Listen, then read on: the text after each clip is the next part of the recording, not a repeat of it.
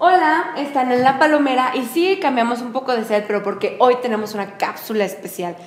Sí, saben mi nombre, seguramente se acuerdan, soy Cintia y vamos a tener una cápsula especial de Star Trek Into the Darkness.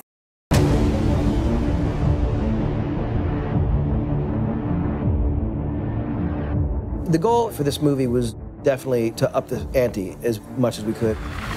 There were a lot of characters that people were anticipating seeing. Kirk and Spock, Bones, Scotty, Uhura, Chekov, and Sulu. I am more excited than I can tell you. The action in this movie, the scale of the movie, is light years beyond what we did in the first movie.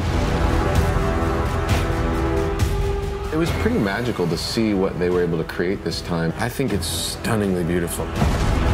The word I keep on coming back to is just relentless.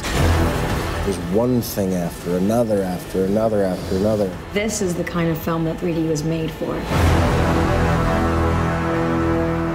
Without question, the IMAX and the 3D of it, I think, will give viewers yet another level of excitement.